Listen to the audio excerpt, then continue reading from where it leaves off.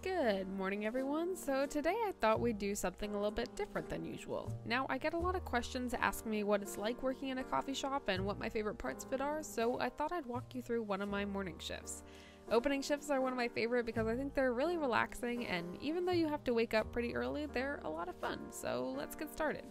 Now, the first thing I do, of course, is wash my hands very vigorously, which, by the way, we all should be doing. We should also be wearing masks, so that's just a little something I wanted to throw in.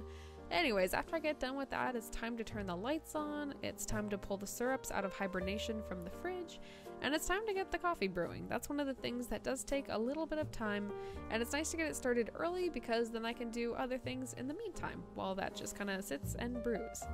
Now I'm going to adjust my grind size, I'm going to close off the hopper, and then we're just going to grab the filter and dump in the pre-portioned coffee that I did the day before.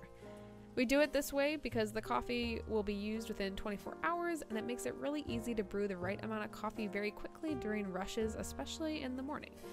Now that we got our coffee grounds all dumped in there, I'm going to just slot it back into the Fetco brewer. I'm going to press 2 buttons, and there we go. Hot pot of coffee will be ready in about 5 minutes. And of course, like we always do, we're going to clean up our mess, use the paintbrush, Bob Ross the place, and make sure it looks nice and clean for the next time you have to brew the coffee. Okay, the next thing I'm going to do is make my shift drink. Now, I usually like to drink iced drinks in the morning because I can consume them super quickly, which is nice. I also like doing mochas, which if you've watched this channel for a while, you'll probably already know that. I'm a sweet drinks kind of person, so we'll turn on our grinders and get the espresso going. I usually don't dial in before I pull my own personal shot, just because I'm usually putting in a drink that is very, very sugarized and very, very milky, so if I'm being quite honest, it doesn't matter too much.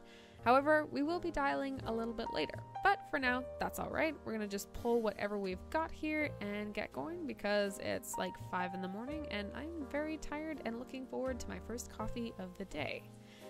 Now that we have our puck all done, our portafilter looks nice and clean, I'm gonna slot that back into the machine and let's get some espresso going.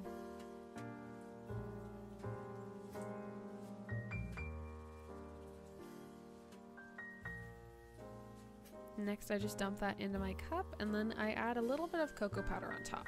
Like I mentioned in last week's video, I really like adding just plain cocoa powder on top of mochas because I think it really balances the sweet chocolate syrup with a nice bitter taste of cocoa powder. Oat milk, of course, because dairy hurts me, and then we're just gonna add some ice, get it all stirred up, and it's time to enjoy while we wait for the coffee to finish brewing.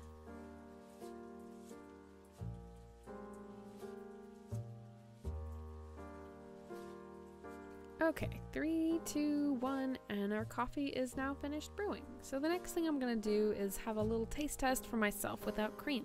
This is essentially just to make sure that the coffee tastes exactly how it should when we serve it to customers in about 30 minutes. Now I'm looking to make sure that the coffee tastes as it usually does and that nothing went terribly wrong in the brewing. Some things that could have happened were I didn't grind it on the right setting, or perhaps it wasn't measured out to the right weight, but the good news is it tastes good. So I'm going to move on to some of my other tasks that I have to do before we open, which includes restocking everything. And yes, filling up the hoppers is just as satisfying as it looks. The next little section I have to fix up is our condiment stand, so I make sure we have plenty of lids, both small and large. And I also make sure, thankfully we were all stocked up, but I usually will check on our sugars, our sugar syrup, and stir sticks and straws. So the next thing I have to do is arguably the most important task of the morning shift, and that's dialing in the espresso. Now this is something I've touched on before, but it doesn't hurt to run through it again. So essentially what dialing in the espresso means is making sure the coffee is tasting up to our company standards and our general parameters are met every single day.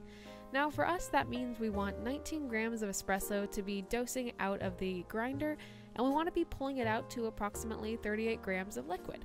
This is a 1:2 ratio, and that's pretty standard, but again, it can vary pretty dramatically based on the cafe, based on your personal preferences, based on roast date, based on country of origin, based on a whole lot of factors. So it's a pretty wide range, but we do 1 to 2, and it was tasting about right. Now I'm going to just continue completing my tasks for the day, which include watering the plants, including this little one called Brussels. We also have one called Russell around the shop, so that's kind of fun. After that, I continue restocking, we have to do all the tea bags, and then after that I have to do some cleaning just to make sure our cafe is up to standards before we open up and start serving customers. I'm going to clean off the glass pastry case, and after that I have just a little bit of time left before we have to open. So I'm going to do one last thing that I don't do very often anymore. It's not required of me, but it's something that's really fun and I thought it would be good to show you. So I'm going to do a little practice pour for myself, which means I get to practice latte art, which is always a good time. Now, I don't do a ton of latte art anymore. Of course, I serve it on all the drinks we have in the shop because that's our standard, but I don't intensely drill it anymore, and I don't really compete too much anymore.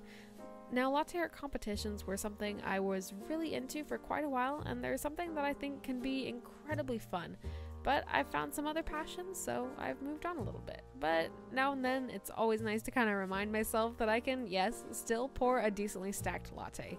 My goal with this pour was to see how many stacks I got and comment if you can figure out how many stacks I actually did, because there was actually quite a few and I was really happy with this pour. So I snapped a quick pic of it before we opened. I took a sip just to see how it tastes, and of course it's delicious, but I can't drink it all because of whole milk, and that's my usual morning. So hope you have a great day, and I'll see you later. Bye!